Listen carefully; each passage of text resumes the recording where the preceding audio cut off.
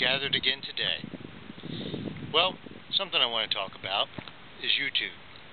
YouTube's been around for a number of years now, and they've really done very well.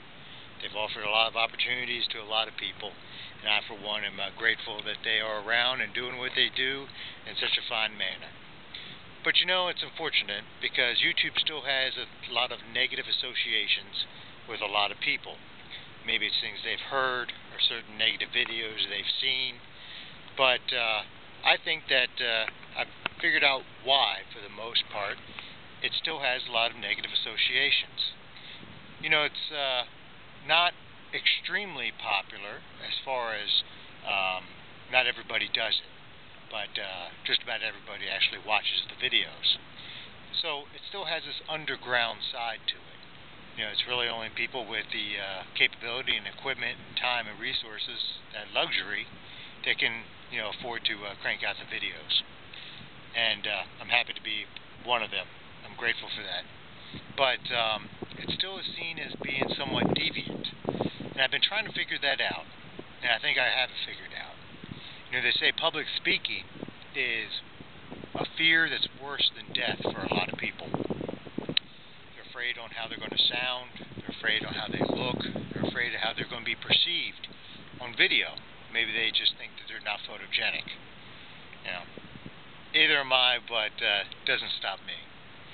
But so they put out these walls, these notions of that it's somehow bad, YouTube and making videos, that it's a form of self-expression that is, for some reason, should be frowned upon. I don't think this is the best approach. I think that maybe they're just misinformed. What I think, the reason why they're doing this, or saying this, or sending out this message, is that they're trying to build that wall that protects themselves from their own potential insecurities.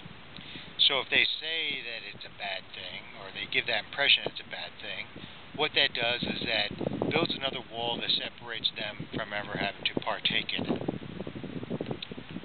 It's unfortunate, but it's I guess something that maybe people do when they're confronted with the unknown.